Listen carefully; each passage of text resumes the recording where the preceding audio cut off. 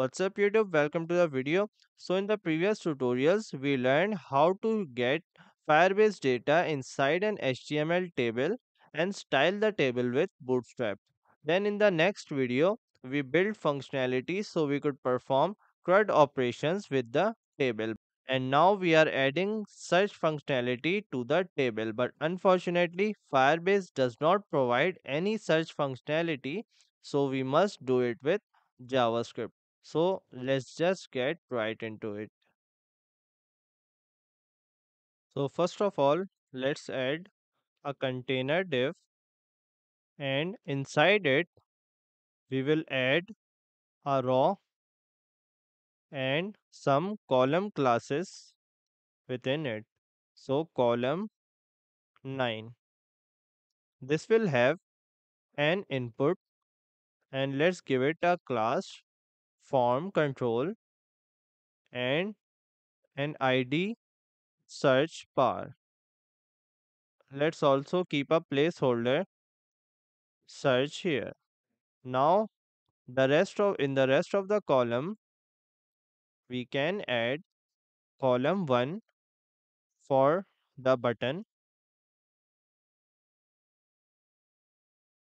which will search the whatever is written in the search bar.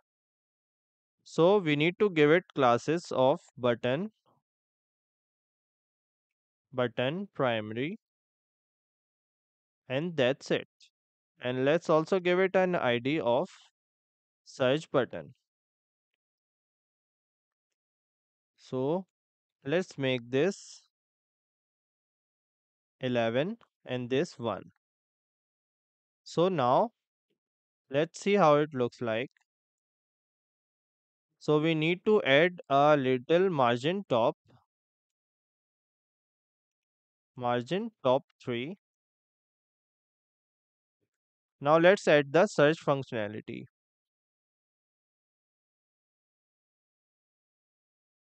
So now first thing that we need is we need to create a variable filtered rows, and we need to get the references of,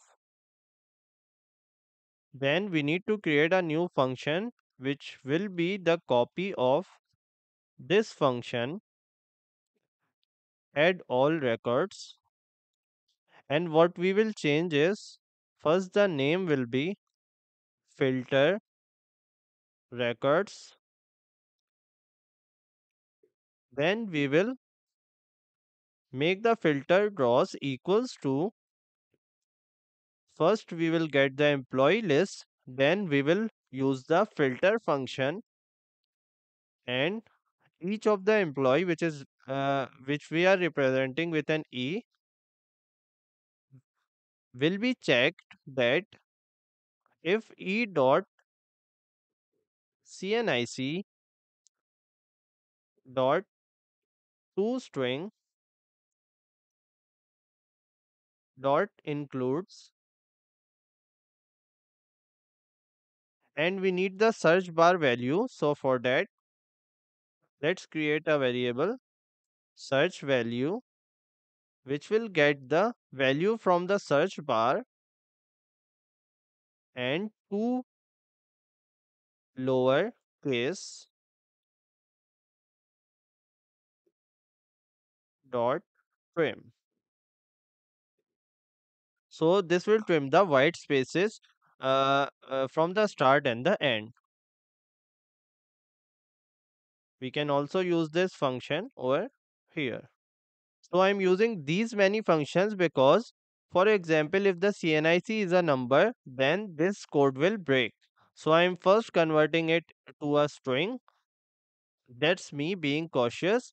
And then I'm trimming the space. So if there are any white spaces, ignore them. And we also need two lower functions so that our search becomes case insensitive. Then what we will do is we will use the filtered rows and add all of the records within the table. One thing that is necessary is, when we add all records, the filtered rows must get reset. So whenever we are adding all records, the filter concept of filtered rows will get reset. Now we can use this function on the search bar, search button. When it's clicked, it will call this function. Let's check this out. If I search for 56, I am getting filtered rows. If I remove this 56, the table stays the same. We need to change that. So we will create another function if the search bar dot value dot length is less than 1, then add all records. So it will add all of the records, and this function will also make the filtered rows empty. So it will reset our application. We can create another function like this and name it search enter, which will take an event and key code for enter, which is 13. It will filter the record. Now we can add both of these functions to the search bar. When input changes, then check for search empty. And whenever a key is pressed, then check for search enter. So now let's search for uh, 22, 22, press enter. So my records get filtered. When I remove backspace, so my table is restored back to its original state. Now, one thing that we need to do is, if you have these buttons, then there is a problem. If you search for a record, click edit, then the original information of the first record is showing. So what you need to do is, you need to come over here and check if the filtered rows have any length. So if we have the filter on, its length will be greater than 0, then select filtered rows for the edit and delete data. Otherwise, select the entire employee list. So we will do it for all of these.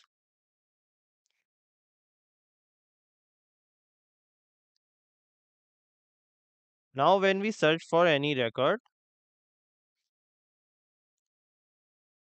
click edit, then that record will open. Update, you can see that the record is updated.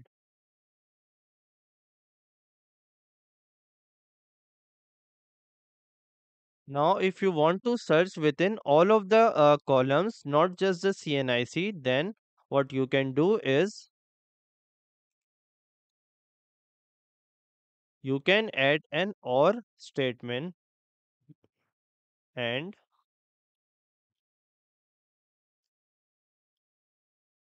then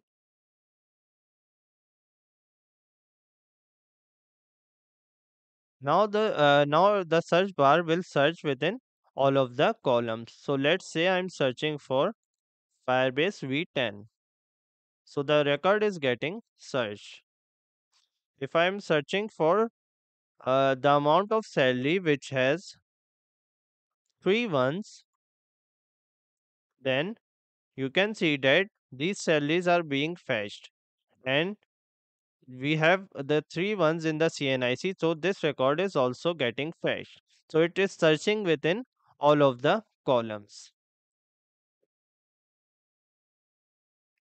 Now, if you want to search by category, then we need to add a select over here.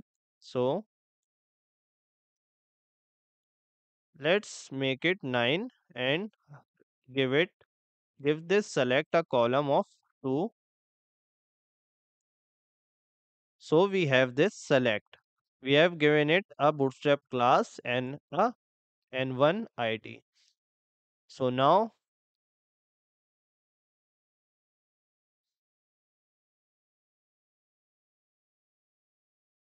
we can add the reference of search category here.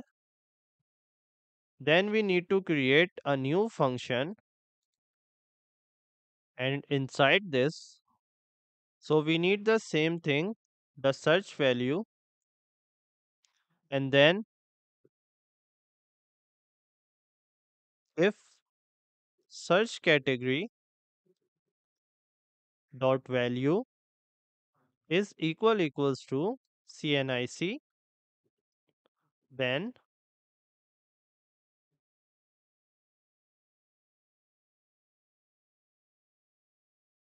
filtered rows will get equals to this. And if the category is not selected, then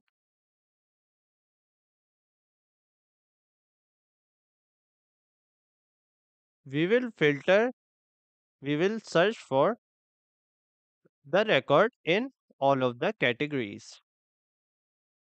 Now we will copy the rest of the filter records function. So records get added to the table.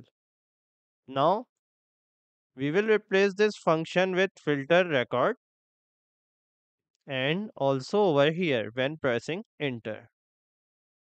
Now let's check this out. Refresh. So if I search for this, then it's getting searched because I haven't selected any category. So even if I search anything, it will get searched. But if I select a category, let's say name or CNIC, then this record won't get searched because this record exists in the email category. So now I can search code words within the employee name. So now it's getting searched only in the employee name. So this is how you can also put a category in the search functionality. So this is all for the video. If you like it, give it a thumbs up and do subscribe to the channel. See you next time.